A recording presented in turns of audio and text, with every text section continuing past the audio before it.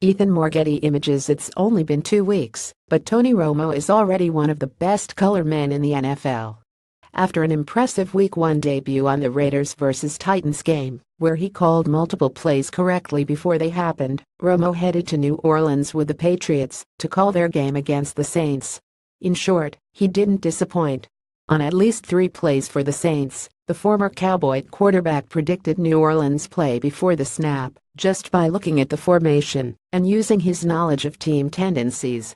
The most notable was a Drew Brees touchdown pass to Brandon Coleman, which he correctly forecasted heads up for the fade inside to 16, as soon as Coleman lined up inside of tight end Josh Hill. On how set back after the September 17, 2017 Romo was spot on later in the game as well, correctly analyzing the Saints' offensive strategy and determining whether or not they would run a play on a pair of key 4th downs for the Saints. Romo calls out whether the ball would be snapped by the personnel for the offense. Right both times. Zito at Its September 17, 2017 as Boston.com noted, plenty of personalities from around the NFL world are already on board the Romo hype train also. Romo is terrific in the booth. He predicted the throw to Coleman is pure gold to listen to as a commentator.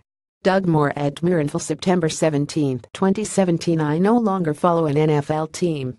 I just watch Tony Romo's game each week. Greg Rosenthal at Greg Rosenthal September 17, 2017 Not sure I've ever heard a better NFL analyst than Tony Romo. Completely dialed in. Picks apart everything before the snap. Dan Wetzel at Dan Wetzel September 17, 2017 Finally, Romo also managed to explain Bill Belichick's defensive genius. With the Saints in a letdown red zone situation near the goal line, the Pats lined up 5 potential rushers across the line of scrimmage.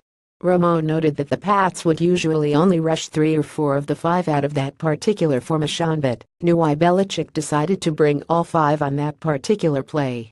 With the game out of hand, he explained, Belichick uses the extra plays to sway analytics and impeded future teams from predicting what defense New England will run on any given play.